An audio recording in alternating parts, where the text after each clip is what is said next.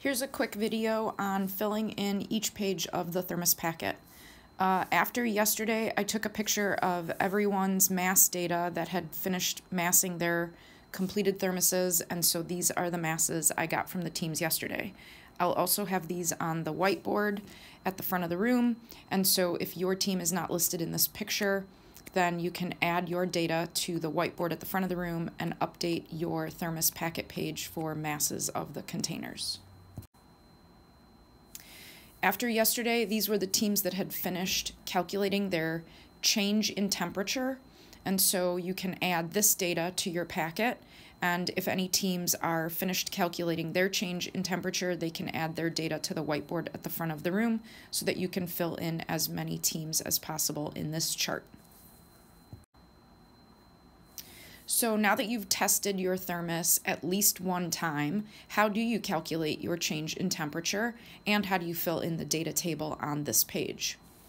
So first, in order to calculate change in temperature, it is always the formula of the beginning temperature. We're going to use the temperature your thermos started at minus the temperature your thermos finished at, just to keep the numbers positive, because we want the absolute value of the change from the beginning to the end of the 10 minutes.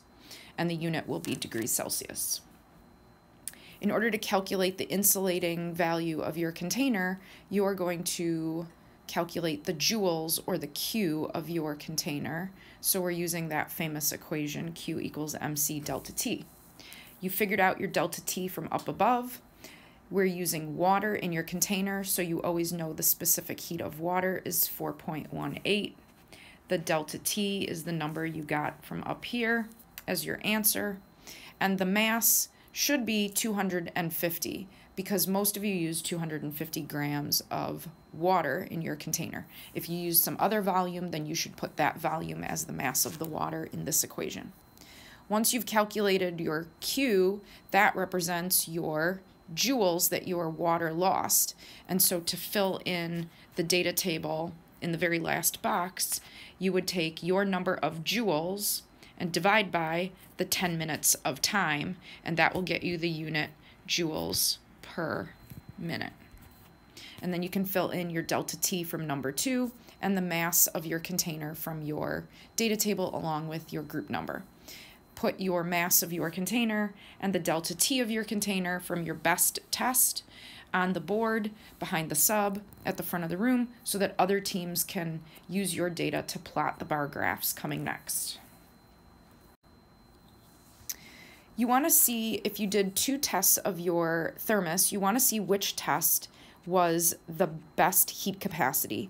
So you're going to be plotting at least one data set of your temperatures on this graph.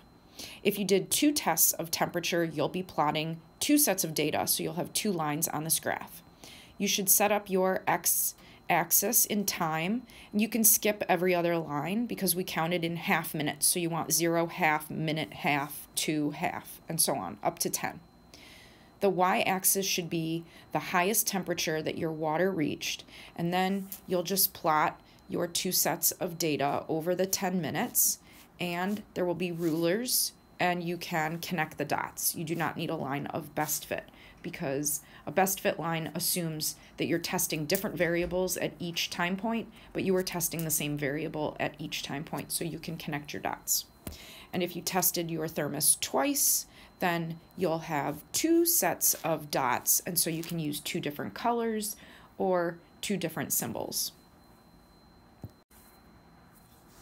So for filling in page 8 and page 9, you're going to make a bar chart, and you need to choose 2 colors of pen.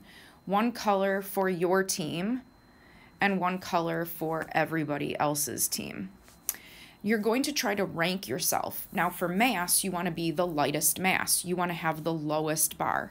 So across the bottom, we're going to put the team numbers that have reported in, and each team gets their own bar. So you might have to make 1 number for 1 square. On the y-axis, you're going to rank by mass from 0 to 400. So let's say that team 1 made it to 200 grams. You'd give them a bar reaching up to 200. And then team 2, you'd fill them in. Team 3, you'd fill them in. Working your way all the way to your team. So you can see by this example, my team in my fake data was the heaviest mass. So out of 8 teams, my rank would be 8. I'm 8 out of 8. You want to try and be number 1 or number 2.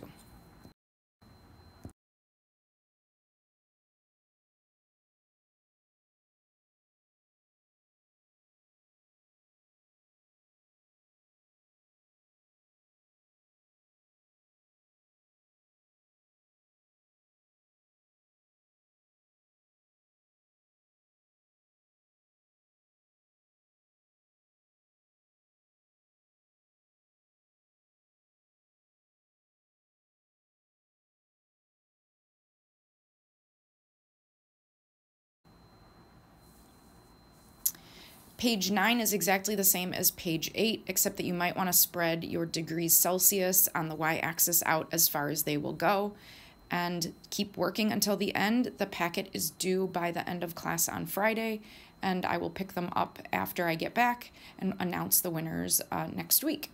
If your team did not have data to report in, that's fine. You can still do every page that we've talked about except for the degrees Celsius page where you rank your own container loss of temperature over time. But you can still earn almost all of the points for this packet if you complete all the other pages except for the ones pertaining to your thermos.